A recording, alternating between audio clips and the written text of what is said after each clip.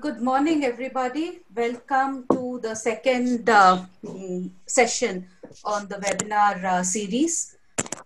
It's indeed very heartening for us to see so many of you in such large numbers. And we are indeed fortunate to have Dr. Mukunda here with us. So we thought who best than the author to address us. Kamala runs a school called the Center for Learning on the outskirts of Bangalore.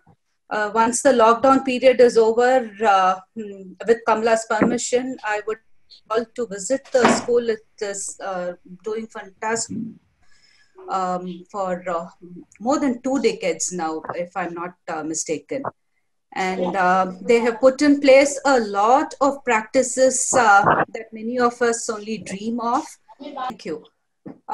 So without much further ado, I will hand over to Kamala and readable. Over to you, Kamala. Thank you very much for accepting our invitation and joining us today. Thank you, Mythili, for your kind words about the book. And actually, this is a nice way to get out of lockdown, no? To meet new people and to reach out to the world. So thanks for this opportunity. So I hope I'm going to be speaking in a way that will help you in the course that is upcoming, right? The course is on the psychology of development and learning. And what I've tried to do is to just give you a kind of a framework within which what you then later learn, you can interpret. So it's a very broad framework, and I hope it will help you. Okay, so the objective of this session is, as I said, to give an introduction to key ideas, issues, and concerns at the interface of development and learning. So for me, I took that word, this mandate was given to me, this sentence, and I took that word interface very literally. I tried to understand, to re-look at it, to see are development and learning overlapping, separate, same, what is the connection, okay? And next.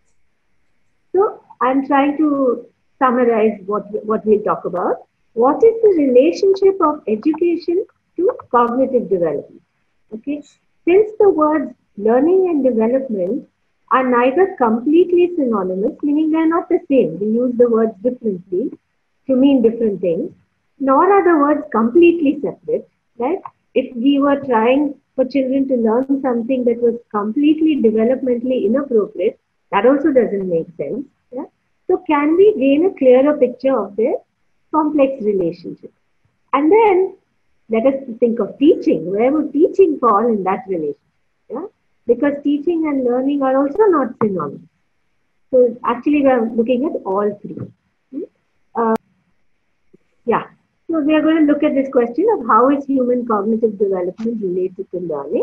Are they two different things or the same, or do they overlap? Next slide.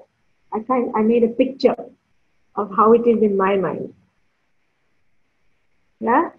So on the left, we have the development circle.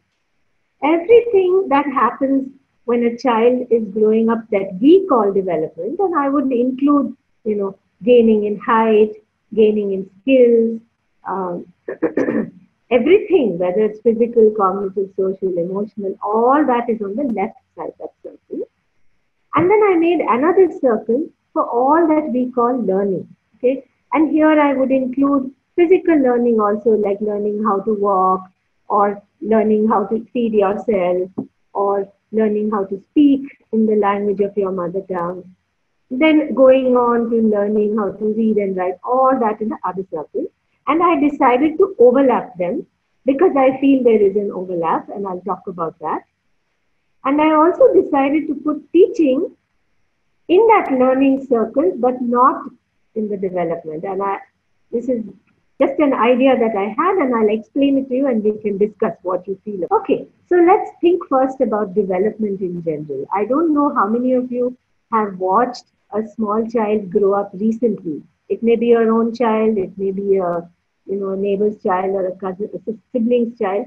But if you have, we think of development as a very natural process. That word natural is often comes to mind when you think of development.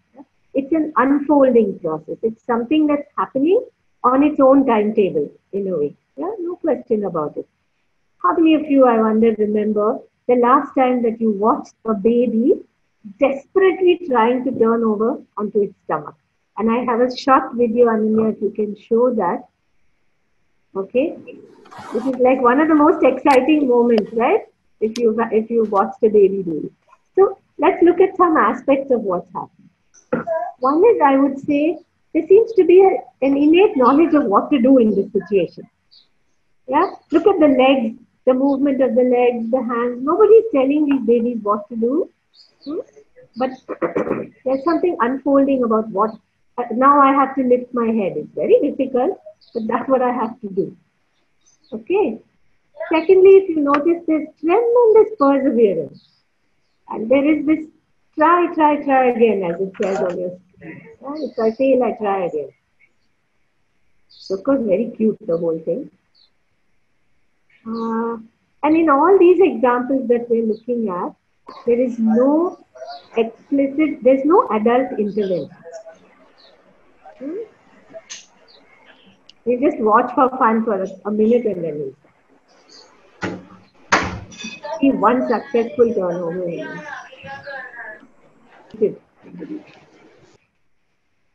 Yeah, thank you. If you success. So we recognize instinctively that this is a process that doesn't really need adult intervention. And that's the sense in which I mean that we see development as natural, unfolding according to its own timetable and so on. But I would call this actually a learning instance also. Okay, this turning over, while it is developmental, I would call it a moment of learning too. For example, it's unlike when the first tooth emerges, right? That's also a developmental process, but that doesn't involve these key elements of learning that the turnover milestone does involve. So I have just thought, and you can add more to this list. In fact, if I can give you a moment to write, if you can think of some other aspects of what we watch, that is also makes it a learning milestone, not just a developmental milestone. I've written that there's endless practice, internal motivation, so that whole drill and practice element is there. Then there is an element of improvement, clearly you can see, and there is an element of accumulation of skill that builds upon itself to reach the next goal and the next goal. Because, as you know, after turning over comes keeping the head up while on the stomach. It doesn't come immediately, right? Then moving forward, I think that's next, right? And then hands and knees crawling, and there it keeps going from there. So I'll give you a minute if you can think of any other learning elements. Time period different for different babies, absolutely. Yes, learning takes different amount of time for different babies, yeah. Walking, yeah. Walking is another example like turning over of a developmental milestone that I would call also a learning milestone. What about some emotional aspects of it? Yes, being able to hold a toy is another example also. Yes. Yes, exactly. Someone has said that environmental stimuli could enhance. Absolutely. Absolutely, yes. Babbling is another example. So this grasping also, yes. So one is, some of you are giving me examples of other developmental milestones, excellent examples. And some of you are telling me what are the elements of it that make it a learning milestone also. Somebody mentioned environmental factors. We will get to that. It's very important. Yes, all these are good examples. When they start talking, yes. Wow, there are lots of things coming in. I can't even keep up. Yeah, talking. Somebody mentioned recognizing colors. This is a good one. Memory, retention. Okay, pause. I forget. So I saw retention and memory. That's very interesting. Do we feel that the second time they try, the third time they try, there is some memory that's helping the accumulation of skill. That's excellent. I think it's an open question. I don't even know. And somebody mentioned imitation. I think maybe not in turning over, but certainly in the next stage, walking.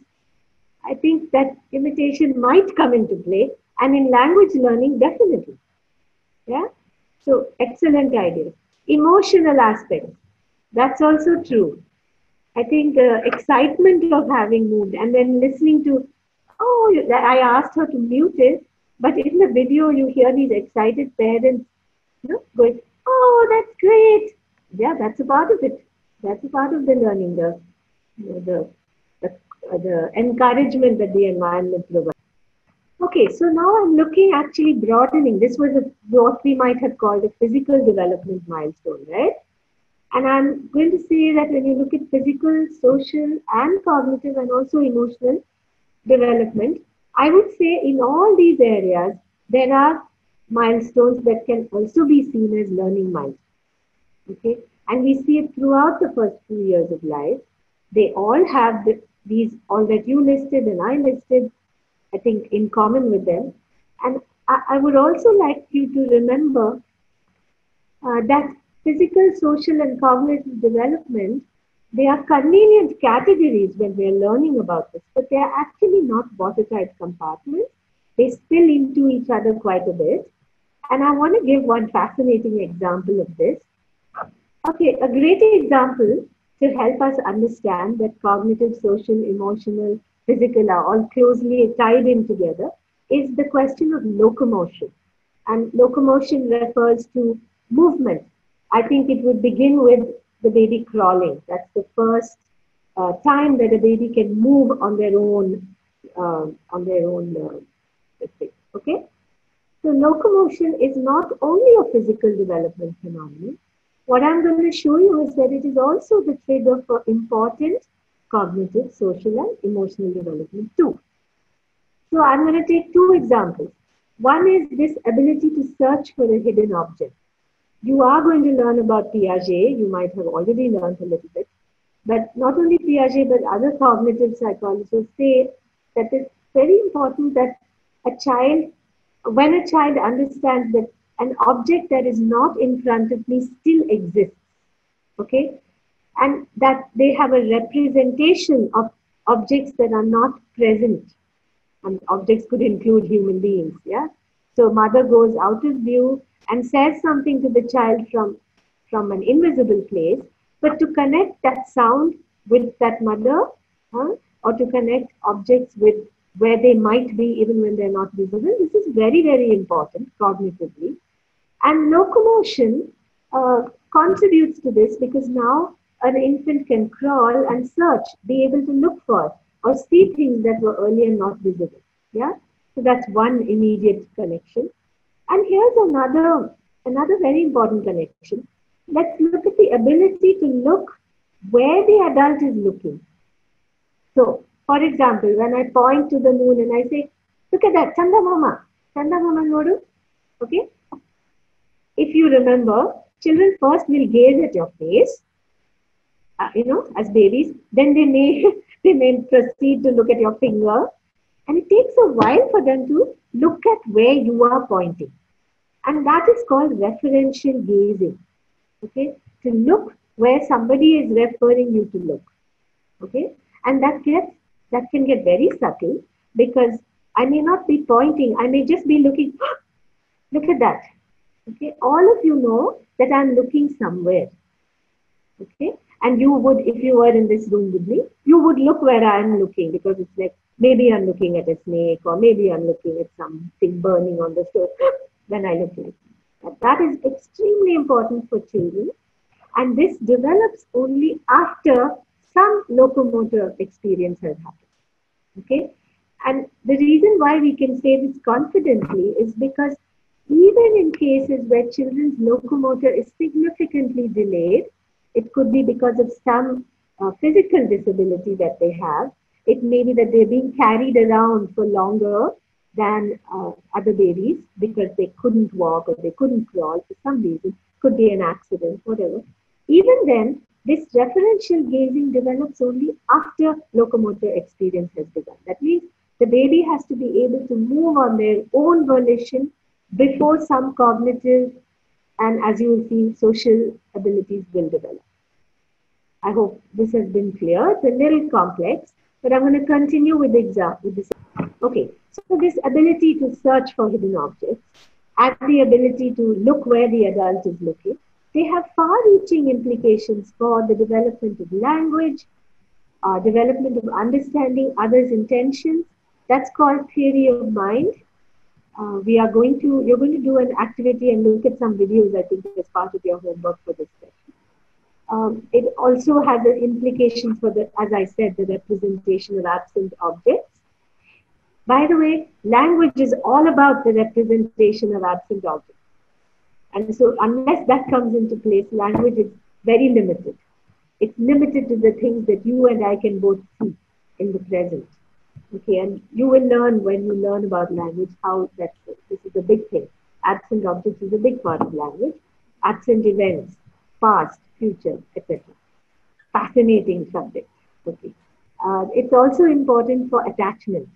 Attachment is a social emotional phenomenon that comes about roughly around 1 year of age, and it's tremendously important for a child's sexual development. It has implications for when they join school and how they make friends, and so it's a very important thing. And all this, the roots of it begin with the first crawling. Okay, so let's explore why. I'm going to continue with this example. So locomotion breaks the close connection of infant with mother. It creates autonomy, which is the child's own will to move, that willfulness. And willfulness also has that ziddy component. Yeah, I want to do this and I'll cry if you don't let me. It begins here. It produces new goals, obviously, for the child, and possibilities of frustration or satisfaction for the infant. It also creates new challenges for parents. There's now, I have to, as a parent, encourage exploration while also discouraging some things that are dangerous. And how do parents deal with this? For the first time, they're really using vocal and facial signals as a matter of utmost importance. So parents respond by communicating to the infant from a distance. Don't do that. Okay, you can go there. Yeah, that's great. All this is very important. And learning how to understand all these is a giant step forward in the child's social and emotional development. And cognitive. I don't know why I didn't add that. I should. Cognitive as well. Now, the child also, as soon as locomotion begins, it uses checking and looking back at the parent as a guide to exploration. This is also a powerful form of learning and distal communication. They crawl, they may be disobeying you, but you will notice that they will still look back. They need that. And this checking and looking back, this ability to explore the world with all this, along with this comes attachment. And I mentioned that it's potentially a tremendously influential phenomenon. Okay, this is incredible, right? That all this starts when they start crawling. All right. So now we'll go on. We'll go back to our question about development and learning. Next slide. And somebody mentioned this, such a good point, the role of the environment. Okay, so when you're looking at development with a learning element, the environment plays an important role. It's a very important role, but I'm going to point out that we shouldn't take it too important. I'll explain what I mean by that. What do we need? A basic environment to support this learning is right nutrition, space to explore, security, love, communication. And again, maybe we can open it up for a few more aspects of what a normal environment contains. Okay, the environment just needs to support, allow, and be conducive. Nothing more, really. So would you like to add some more elements? I will explain later what I mean about nothing more, but I just would curious to hear from you. What is a good encouragement?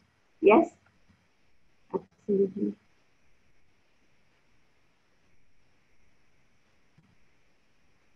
Innate environment also will matter rather than, yeah. Okay, so motivation, encouragement is part of that. Absolutely.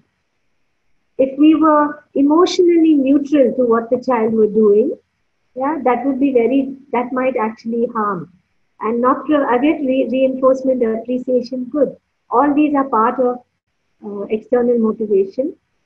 But apart from that encouragement, perhaps nothing more. Good habits at home, yeah, definitely. I mean, we'd need to sort out what those good habits are. The pre-environment, yes.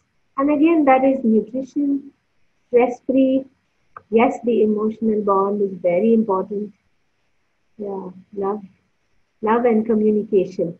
A few years ago, a neuroscientist came to our school to talk with us about and she works with rats actually, rats and mice, internal satisfaction field. Yeah, and she said, and we asked her, look, tell us the basic bottom line.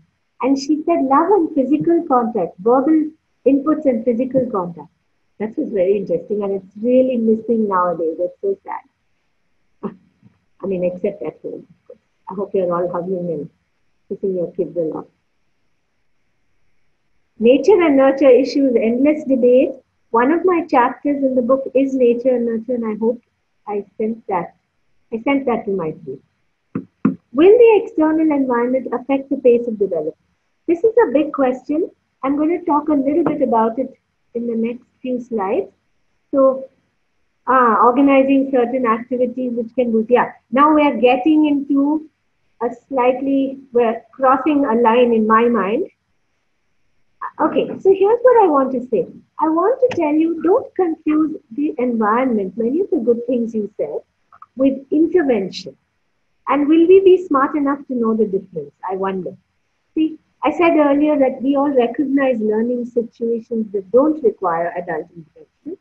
Sometimes I wonder, do we really recognize it? Or do we sometimes try to improve upon nature?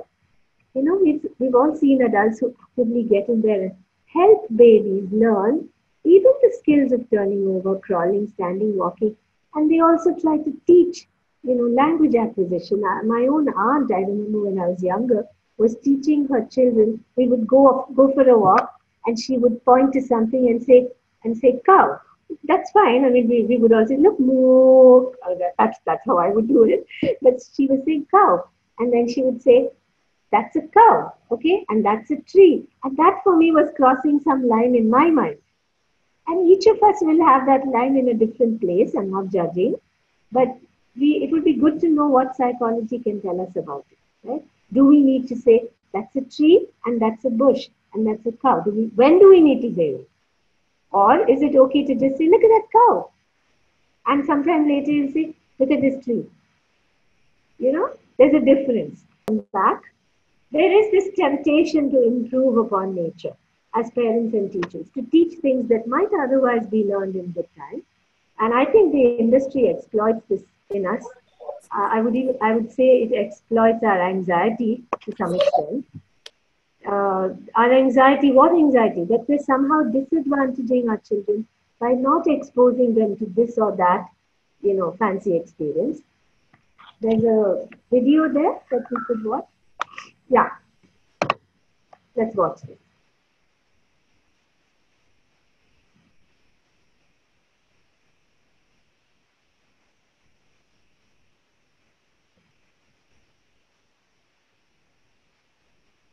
Is the sound coming for you? Anyway, there is subtitles.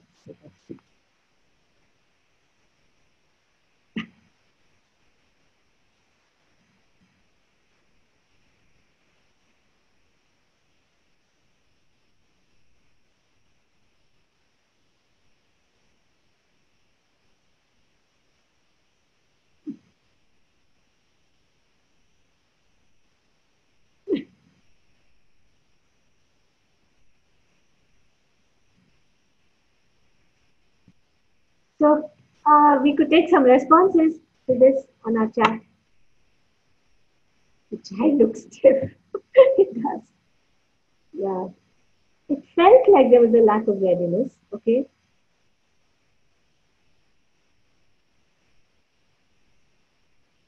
Yeah. The child looked confused. Child looked curious and anxious. Support is also necessary at times for learning. Absolutely. That will be our teaching thing when we come to that. I felt so. Baby can learn on their own. Hindering, it's interfering with nature. Yeah. When,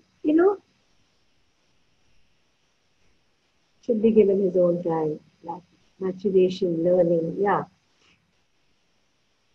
Yeah. So might have wanted to learn. Yeah, we don't know actually how the child feels in this state. I myself was put in a walker when I was 1 year old, before I learned walking. These walkers, and I mean I'm okay now, so I don't know if it might have harmed me or not, but it's not necessary. Yeah, very good points, all of you, and maybe in the discussion section. Watching these two videos, you might feel convinced that teaching is a misplaced activity. So I just want to say some of you have said it's unnatural. Yeah, these are the words that come to our mind. Hmm? And we feel we are interfering. I understand that. So let's go slow even in our reactions. Hmm? If I extend this feeling that I have at this moment while watching these videos, some people have extended it right through the school years. I don't know if you have come across some progressive educators even dislike the word teacher. Hmm? Many of the things you have said, they can apply even to things like learning to add, subtract, learning to, to read. It can be extended. This feeling can be extended. So we have to be careful when we have that feeling. We have to just watch it and see where it's going. Okay. I have heard some people say, I don't like the word teacher. That's very presumptuous. That's very arrogant. You know, I continue to call myself a teacher, but some people will say, you should call yourself a co-learner, or at best you should call yourself a facilitator. Yeah. So there is a huge category of things that we want children to learn and that we will have to teach. And so let's go slow, but let's recognize this feeling in us when it comes up in ourselves and in others. So my question is, when should we teach them? Okay? As the child grows older, many forms of learning actually do need some adult intervention, and in the form of explicit, conscious teaching. Totally different from the natural unfolding process of development, maybe, is this explicit conscious teaching. Even a child surrounded by books for months and years together is not going to spontaneously learn how to read and write. Some instruction is necessary. However, a child surrounded by speaking adults and other children who are speaking is going to spontaneously learn how to understand and speak. That's going to happen. You don't need explicit instruction for language and for many other forms of cognitive development. No explicit instruction is necessary. Merely a natural, loving environment with space to explore. That's all that's needed. Okay? I'm reiterating that earlier point. Okay. So let's be clear. This kind of learning that needs teaching is the kind of learning that we have deemed important and necessary for adult life. I don't think there's anything in that sense inevitable about it. If society was structured differently, or if we thought other things were important, like if we were Adivasis living in the forest, very different set of things would be considered necessary and important for adult life. Okay? So it is what we have decided, and it is a typical school curriculum. Like what? Long multiplication, essay writing, drawing label diagram of a flower. All this that we have put into a school curriculum, it requires deliberate instruction. And there is nothing in that sense natural or inevitable about it. It is what we have created, and so we have to teach children. I hope that's clear. When you learn about the evolutionary view of development, this will come very nicely in that section. Next slide. So now I'll bring back that development. It looked like we moved far away from development, but let me bring it back. is there anything developmental about even these forms of learning and teaching? Yeah? Even learning to read. Can we say there is something natural about it? Is there any way that we can bring development back into the picture? This is a very interesting question. Okay, let's take it up in the case of reading. So there is a part of the brain somewhere here, left side, sort of below and in the back. It's a small area of the brain, and it is the part of the brain that is used to decode words. Once I learn to read, that's what I'm using. Right now, I'm reading, you are also reading words on the screen. That is the part of the brain that's doing the decoding of words. Okay? We know this from a lot of research. In people who have not learned to read, this same area, it's not like it doesn't exist. The same part of the brain is used, but it's used to recognize objects, like everyday objects. Okay? For us, when we learn to read, this area is hijacked, actually. It's not that we stop learning how to recognize objects. Of course, we can. Other parts take over that. But this area is taken over for recognizing words, because words are nothing but special objects. Yeah? They are special objects to which we assign meaning, just like any other object. So that part has been used by the reading brain. I have a chapter on this in my second book, so you can look at that if you're interested. It's fascinating. So then we can ask, is learning to read natural in any way? We can say it's an artificial construction of human society, reading and writing. But I must say that the brain and body of human beings has to support this learning in some way. Like we had that little part of the brain that could be used. Yeah? Otherwise, it won't happen. Now bats echolocate, as you know. And there's no way I'm going to learn to echolocate, no matter how well you try and teach me. I will never learn that because I don't have the necessary, we can call it hardware, but I just don't have the necessary developmental equipment for that. Now, the thing about the human brain is it's extremely adaptive. It is, some people have called it a general purpose learning machine. Cognitively, it is extremely adaptive. And not only that, it is a lifelong learning machine. This is something we miss. We often think that learning stops when we stop going to college. Totally wrong. We should be exploiting the learning properties of our brain for all our lives. It's tremendous. And when it comes to the many forms of conceptual learning that are out there in the world, beautiful areas of learning like mathematics, literature, history, science, art, music is also conceptual. There is a huge part. Even sports has a conceptual element. And we can learn pretty much all of these areas of conceptual learning given this brain. That means I'm bringing development back because the developing brain is supporting all forms of conceptual learning. Yeah, this is just a side point. I'm not sure if we need to go into this, but when you're reading about the psychology of learning and development, you may read about two models of this evolved brain. One is that, as I said, we are general purpose learning machines. The other view, some psychologists say that we have evolved to learn specific kinds of things. That is, these are modules, like pieces, parts, things that were useful to early humans. Like, what are these things? Language, definitely. Face recognition, very important, because we live in social groups.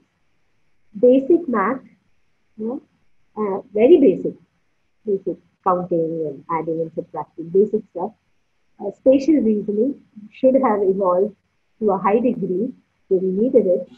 Social reasoning, figuring out each other's intentions and what are you going to do and what does that mean, think about me and all that, very important. Basic mechanics, how objects work. So some people feel that all these are the modules we have evolved. And some people say no, brains are general purpose learning machines. But in both views, we have evolved to be able to learn throughout life a very wide variety of skills and conceptual knowledge areas. So we can go beyond what the early humans might have needed. If you think about Zoom, there's no way that my brain evolved specifically for Zoom. And yet today I'm using Zoom, which is a miracle according to me, according for myself. But I've learned to use it. So somehow this brain has evolved to be able to extend itself in a vast uh, variety of areas. Yeah? So all children can learn a great deal in all the subject areas of a typical school curriculum. I'll just pause here. Sometimes we feel or we hear that we have to say this child can't learn that. I think that can't learn comes because we have come up with some benchmarks of what it means to be good enough at something. Now, when we say this child can't learn math, children are going to be at different levels in all this learning. That is something we have to accept. Yeah? When we say can't learn, there is an element of learning difficulty which you're going to come up, which you're going to take up, I believe, in a later segment, which is good. That's a whole area you should look at. But there's also an area of within the normal range, a lot of differences among us. And in all these areas of learning. And all this should be okay with us. What happens in school is it becomes not okay. Not only in school, but at home. It becomes not okay because we rank order children and we put cutoffs and we call failure and success. So all that's a different bag of stuff that we bring into learning. But since that's not my mandate today, I don't have to talk about it. I'm glad all that ugly stuff can stay elsewhere. And I just want to say that you are going to learn about several different lenses through which psychologists look at development and learning. That's going to be your course. Each of them is going to have a rich history, a very rich research base. You're going to learn some big names like Piaget, Vygotsky, Freud, maybe very exciting. I just want you to keep in mind that you do not have to choose one to believe and reject the others. If you learn about behaviorism and then you learn how to critique it and then you learn about cognitive psychology, it doesn't mean that one replaces the other. Try to keep space in your mind for all these approaches. You have to have an eclectic approach because each approach will contain many truths and many gaps which others will fill. I think you will find it very interesting, this course, to compare and contrast in that way. And don't feel overwhelmed that, why isn't there one true approach? There isn't. Let's make it a strength rather than a weakness of the subject. Psychology, that is its strength. Okay, Mythili, I'm done. Very much, Kamala. We will now open it up for questions and discussions. If you have specific questions for Kamala, please raise your hand. We'll unmute you and you can ask the question, or you can key into the chat as well. Kamala's. Which one shall I take, Mythili? I saw one about how do benchmarks come about. Shall I take that? Either way, yeah. Okay. So there are two kinds of benchmarks we can look at. One is if you're looking at a baby or a child, and the doctor or the parent has a set of benchmarks for, is she or he talking on schedule, eating solid foods on schedule. Okay, that's as parents we have concerns, right? And we go to doctors and we ask about it. I think there are established milestone ages at which some things should happen. But please remember there's a lot of variation. And there are children who don't talk till they are 3 and then they don't stop for the rest of their lives. So there is a lot of variation. Those benchmarks have come about through a lot of developmental psychology research. And there are averages and there are ranges. Okay? And all parents will have this anxiety of not wanting to be below average, not even wanting to be average. And I must say that that's a foolish thing, because when you have a range, you'll set the average in the middle. Half the people have to be on this side and half on this side. There's nothing to be worried about. Okay, so that's what. The other benchmarks that come in education, like how do teachers set benchmarks and how are curricula set? That is also based on a lot of research in educational psychology. and it's also based in research in education itself. And there is some amount of backwash from what society wants a 16-year-old to be able to do. So it's both forces.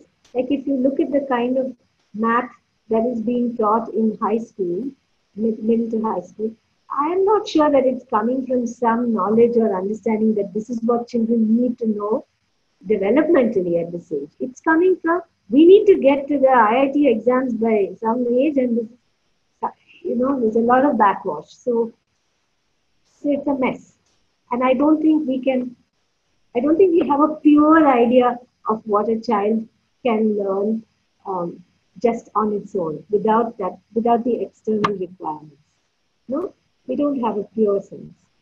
Sundari's question, how to motivate students in regard to studies during lockdown. Sure. How to motivate students? In regards to studies during lockdown. Oh, yes. That is a difficult one. I mean, it depends on the age. Like we are already designing our classes for lockdown, and we are hoping that we're going to include some element of discovery, some element of what is around them at home. Like I am supposed to make a whole section on nature studies, and I was thinking that I will encourage them to look for the lizards that live behind the clocks and the paintings at home, and try and draw them and tell me if they can figure out how many there are and if they can give them names. I think they need to connect it with what's around them. But this was true even when they were in school, right? It's not new, but in a distance education thing like this, try to connect with what they have around them. Motivation, if they are older and they have exams coming up, that's automatically more going to motivate them. And I suppose you need deadlines, so ask for work. Ask for something to come back to you and give reasonable deadlines and set those deadlines together with the children, maybe. You can say, do you think that you can do this within 2 to 3 days? I'm sorry, I don't know whether what I'm saying works for all of you.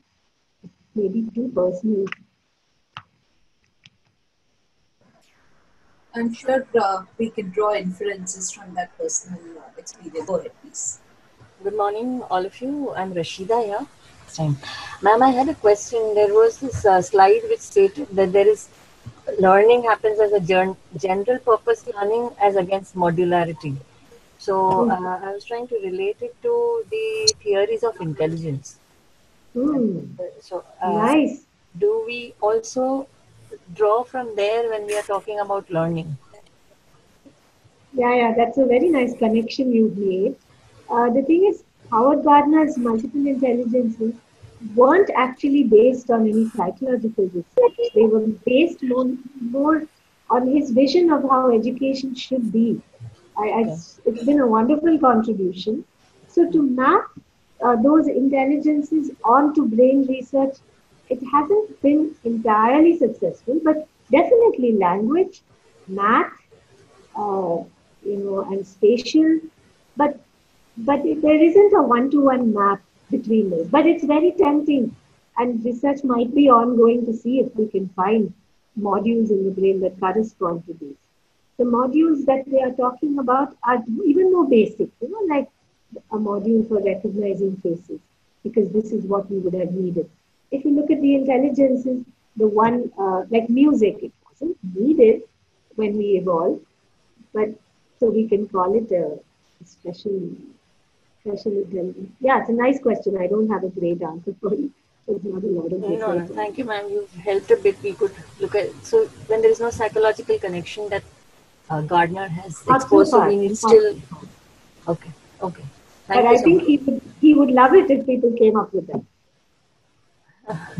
I had put it in the chat.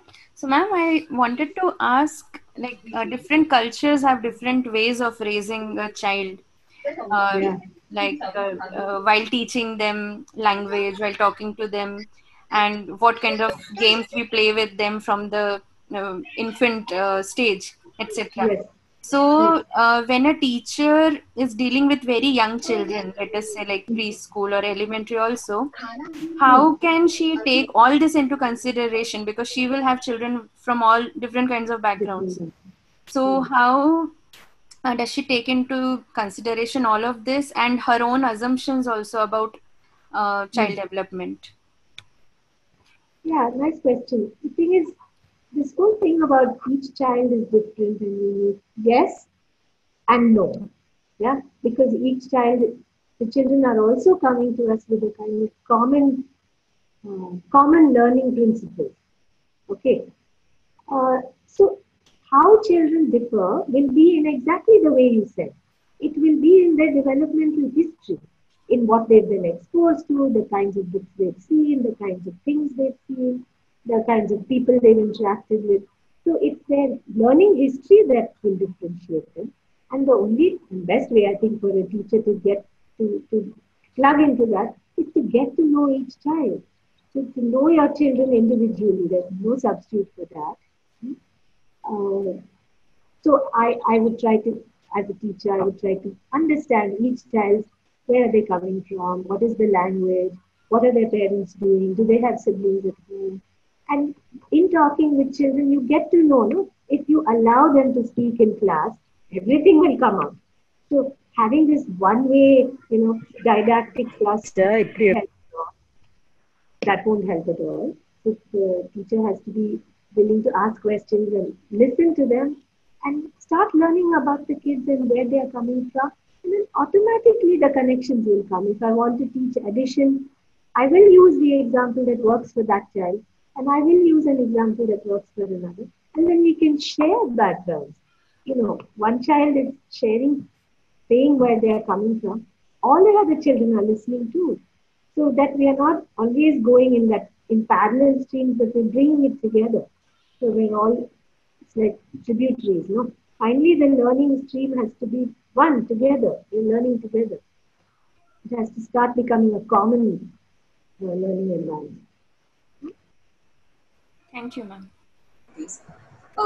Vinny Sebastian has asked a question. The child is so confused, his parents and teachers have different benchmarks for them. So what do you suggest? Yeah. In fact, sometimes within the house, one parent, another parent, a grandparent, so the confusing. I'm assuming I'll just take one meaning of this, which is, let's say I've seen so many parents whose children are in high pressure schools, and the school is demanding something, and the parent feels a bit helpless and says that I've ended up scolding my child because the school requires this kind of a. And I've always said, your relationship with your child comes first. I've always said, if you feel uncomfortable scolding or forcing or pushing your child, please don't do it. There's something wrong with that external requirement. And there are alternatives. You don't have to, you're not doing wrong by your child to reject an external benchmark if it doesn't feel right to you.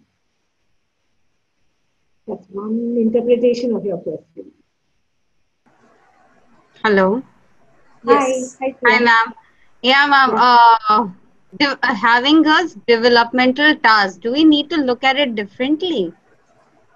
Do you mean as a parent? Because it has milestones set for every age group. I'm not familiar with this. This is some existing thing. Developmental. Sorry, I don't know. Not. As it is talked about, in Herlock child development books. Oh, okay. Been a long time since I read about those. I don't think I'll be able to help with that. I mean, can you tell me what aspect of it you would question? I mean, what I would like to give you is a bunch of doubts and questions and confusions, which now, taking that, you go and read all these things, and you will, I feel, look more critically, more intelligently at whatever you're reading, whether it's X or Y's developmental milestones. You will know the kinds of questions you should ask. Yeah. In fact, you don't need to, how do I say? Do you get what I mean, Zia? There's a good kind of confusion to have. They are not going to swallow anything that you read. Somebody says, do X, Y, Z. No. let me try and understand it first for myself in the light of what I have learned. Yeah. Prof, thank you very, very much, Kamala. It was a very insightful Thank you, Mythili. session, Thank and you. many questions have come, which is again testimonial to the mm, level of engagement that your session has been able to have despite being Thank over you. remote access.